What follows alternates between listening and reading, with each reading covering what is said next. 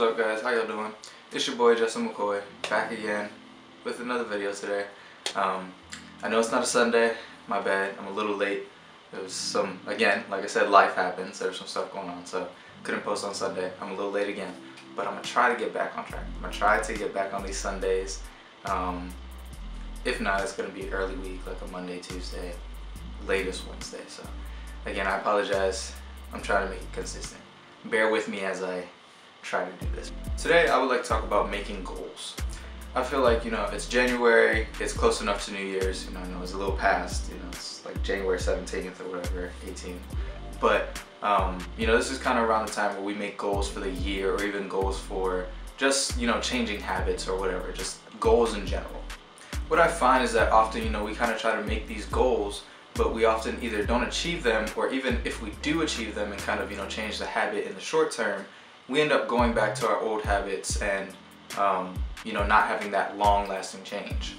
And, you know, we end up just calling it a day, you know, not even trying anymore. We're like, hey, better luck next year or better luck next month, you know, just kind of pushing it off till later and not trying to make that change now. In my opinion, these resolutions or goals or whatever you make, they tend to fail because they are structured incorrectly. In this video, I'm going to go over how to use the mnemonic acronym S.M.A.R.T to make long-lasting changes in our lives. Before we get too far in this video, if you guys like my content or the videos that I make, or even if you're just trying to learn more about nutrition and fitness, make sure you subscribe to my channel and turn on those bell notifications so that you're notified when I put out a new video. Alright, let's get back to it. As I said, today we're going to be using that mnemonic acronym S.M.A.R.T. So each letter in S.M.A.R.T stands for a certain characteristic of a long-lasting goal. These letters stand for a goal that is specific, measurable, achievable, relevant, and time-based. And that spells out your S.M.A.R.T. So throughout the video, I'm going to be using the example of my goal from my last video, which is basically just body recomposition.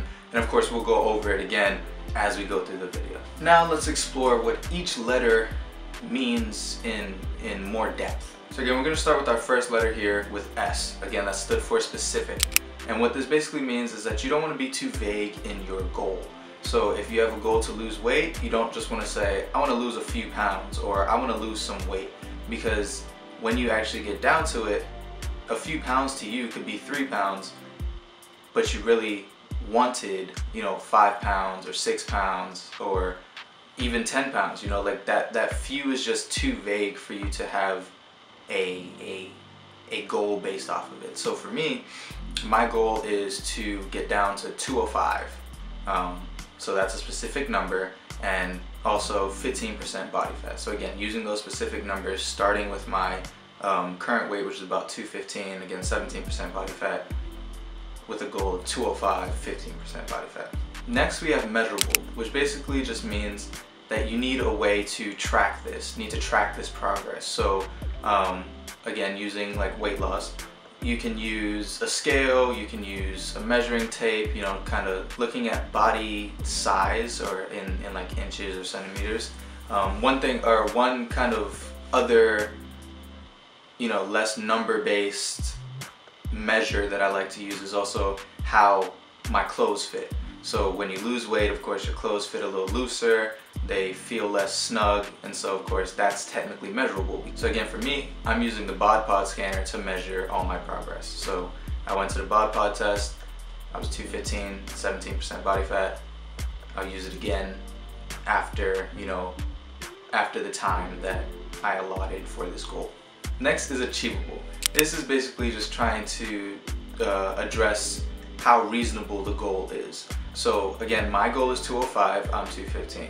Of course, you're hearing this a lot, but my goal is 205, I am 215. If my goal was 180, that's a little less reasonable than just losing 10 pounds in the time that I allotted. Honestly, I don't think that at my frame and my you know, body fat percentage, going down to 180 would be very safe or, again, achievable. So you want to make sure that your goals are achievable. So you wouldn't say, oh, I weigh 200 pounds, but back in high school I weighed 120, so my goal is 120 pounds. That's not very achievable, nor is it very reasonable for, you know, weight loss. So that's one thing that you want to pay attention to. So with relevant, it's often misunderstood and misused. So what you want to kind of look at is, what do you want to feel or what do you not want to feel? So do you want to feel more healthy? Do you want to feel less out of shape? Do you want to stop feeling out of breath as you walk up the stairs? You know, kind of getting to that deep-rooted feeling of why you want this goal to be your goal, you know, what this goal is going to do for you. If it isn't relevant to your feeling, then you may need to tweak it a little bit so that it is relevant to your what you want to feel. So again, for me, I want to feel more conditioned. I want to be able to run my race, you know, without feeling like I'm gonna die every step of the way. I want to feel a little more conditioned, a little less out of breath as I do more cardio exercises. Lastly, we have time-based, and this again is the easiest one. It's just putting a time frame on your goal. This time frame actually helps push you and keep you kind of on track, because if you just say, again, I want to lose 30 pounds.